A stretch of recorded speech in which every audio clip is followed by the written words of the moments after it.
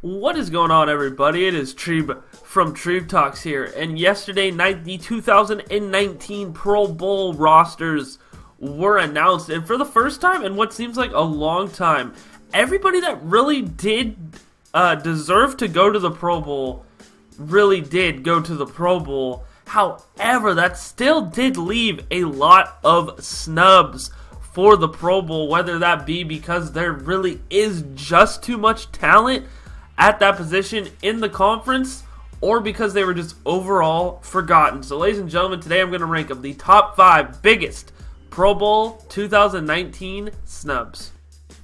Number 5, Christian McCaffrey.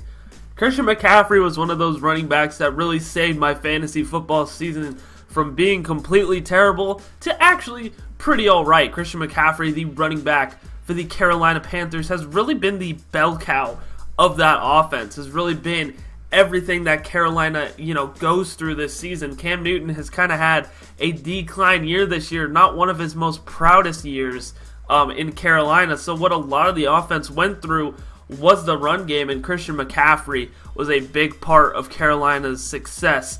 Now, the part of the reason I think he did make it to the Pro Bowl was because of these stacked running backs that the NFC already has. The 3 running backs that did make the Pro Bowl for the NFC were Todd Gurley, who obviously he should, Ezekiel Elliott, obviously, and I really think that third spot is up for grabs between the guy that ended up making it was Saquon Barkley, and Christian McCaffrey, and another guy we are going to talk about later on in this video. But I would have gave Christian McCaffrey the nod over Saquon Barkley. Saquon Barkley did have an impressive rookie season, but Christian McCaffrey did impress me just a little bit more, and he definitely got snubbed out of the 2019 Pro Bowl. Number 4, Leighton Vander Esch. Leighton Vander Esch had one hell of a year for the Dallas Cowboys, really stepping in for the absence of Sean Lee. Sean Lee's injury kept him on the shelf, and he has not came back in because of how impressive Leighton Vander Esch has played. Now, you do a story on Philip Lindsay, who didn't get a scholarship offer from a D1 school or something like that, ended up breaking Colorado's record and stuff, and then he went undrafted and blah, blah, blah.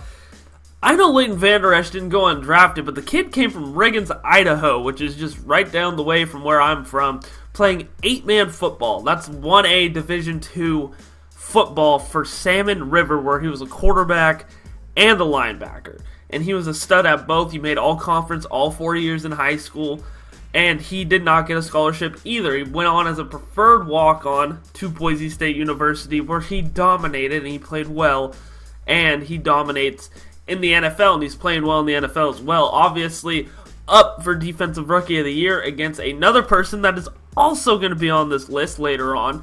But I think Leighton Vander Esch definitely deserved a Pro Bowl nod, and I was shocked that he didn't get one. Number 3, Darrius Leonard.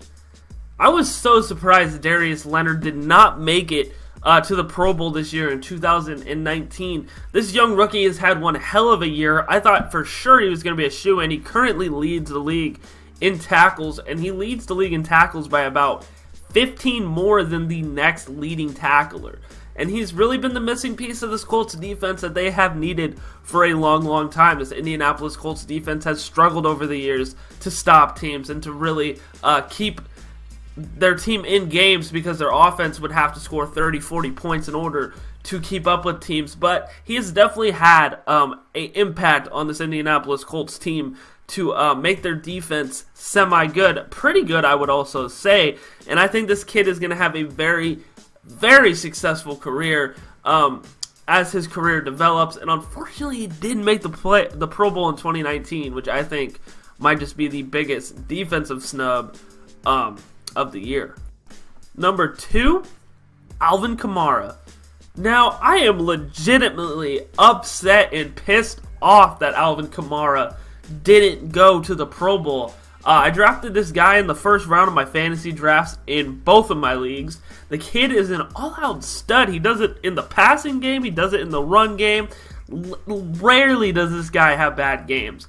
And I thought for a fact that he might have been the first running back to be named to the Pro Bowl. However, I forgot that Ezekiel Elliott and Todd Gurley, who are obvious studs, we're going to get the nod over Alvin Kamara. That's just how it is. They've had a better season thus far, and they're more pure runners than Alvin Kamara. Alvin Kamara kind of gets it done more in the passing game as well as the run game, which I think he's a better receiving back than both Todd Gurley and Ezekiel Elliott. And I also think he had a better year than Saquon Barkley. And I would 100% have given Alvin Kamara the nod over Saquon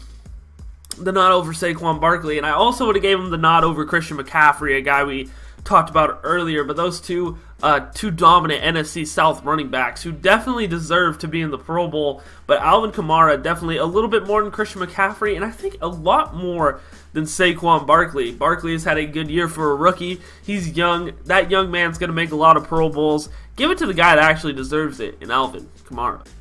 Now, before I get into number one, I'm going to give out some honorable mentions because I know if I don't, some people are going to get mad. Andrew Luck. He's had a good year. I think he should have made the Pro Bowl.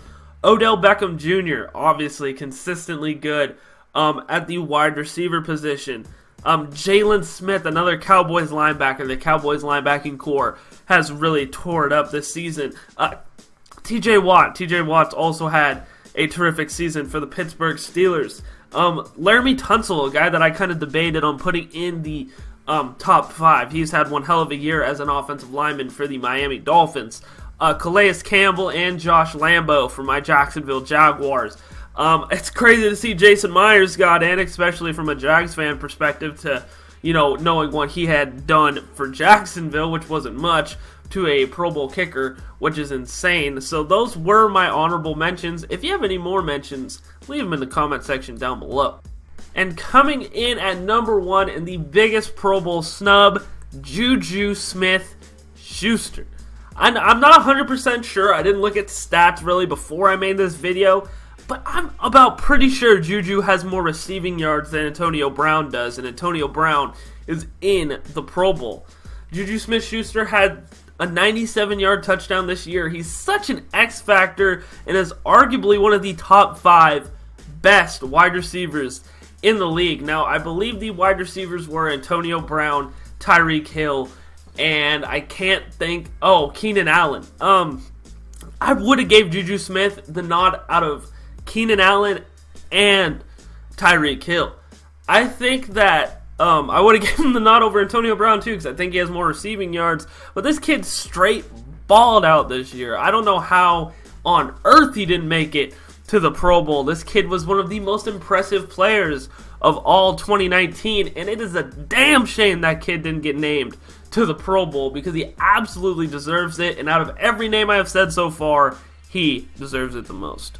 And that was my top 5 biggest Pro Bowl snubs of 2019. What did you guys think? Leave your comments down below. Don't forget to check the links down below as well. Don't forget to like me on Facebook, at Treeb Talks. Follow me on Twitter, at Trevon Pixley, and follow me on Instagram, at Trayvon Pixley. Also, if you're feeling so generous, you can go ahead and donate on Patreon. That's patreon.com/Treeb Talks. Also, if you haven't yet, click that subscribe button, click the bell icon so you get notified every single time I drop a new video. I drop new content on this channel 6 days a week. Ain't nobody outworking me. Them's just straight facts. Thank you guys so much for watching this video, and as always, you guys have a great day.